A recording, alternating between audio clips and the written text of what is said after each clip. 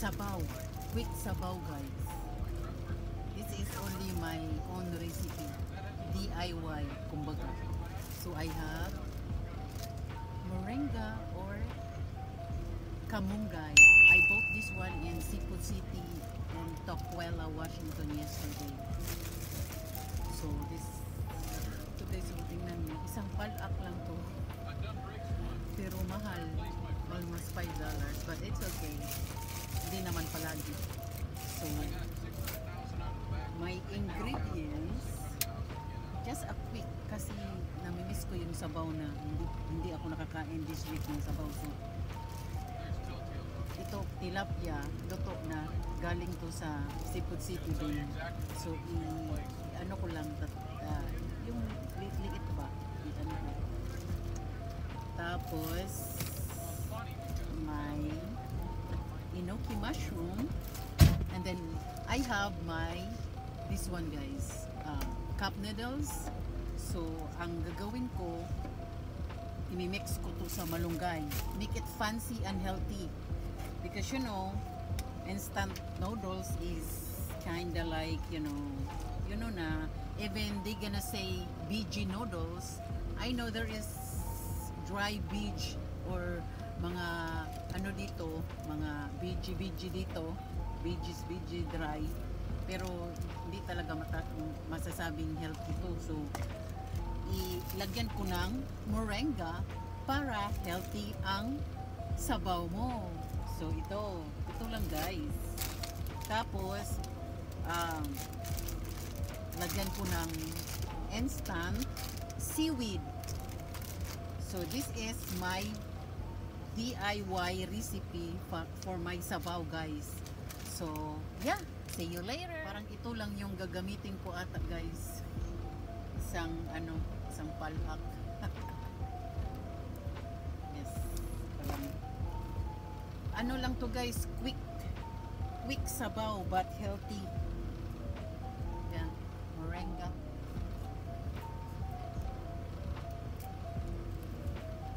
So it's a fresh moringa because I don't like frozen moringa. Parang mabaho na siya, kaya ayoko, gusto ko ito fresh talaga. So may nakikita ko doon sa Tokwela, sa Seafood City, so I grabbed one for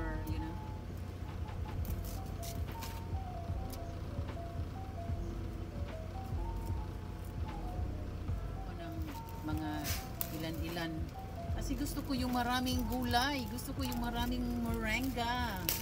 Even in the Philippines, gusto ko yung maraming kamunggay,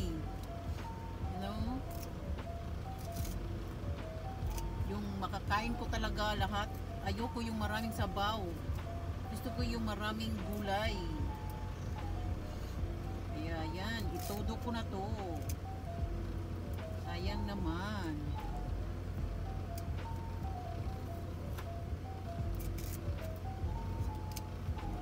Ang laki naman ng nito, yung mga leaves niya ba, guys, malaki.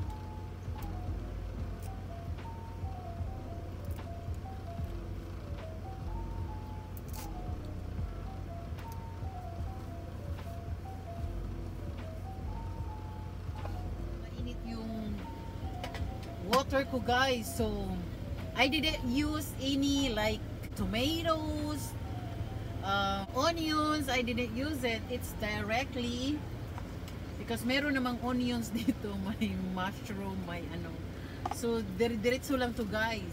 Ito lang gagamitin ko, itong seasoning. And then I have, because I ginagamit ko is isda, so para masarap talaga siya na lasang isda, so naggamit din ako ng broth, and yung powder broth, it's Japanese style, para lasang lasa talaga na isda.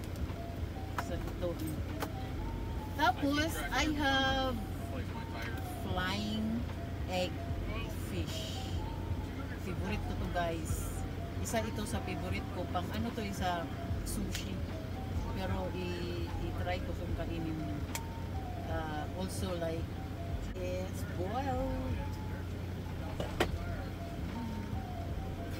So hindi ko na lang himay-himayon guys, yung ano-ano ba, i-half ko na lang. Kasi ako lang naman ang kumakain.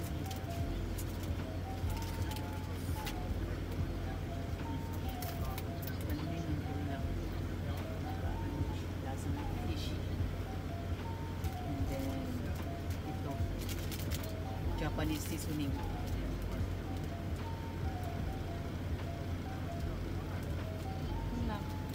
Quick sabaw. Yung walang arti-arti pero healthy. I'm almost at 400,000.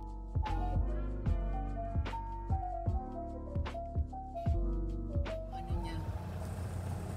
Yung mga gulay-gulay niya na galing sa instant noodles.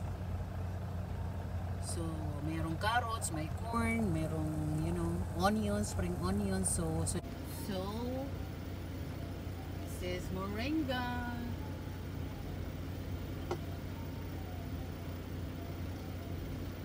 Moringa or Malunggay. Moringa.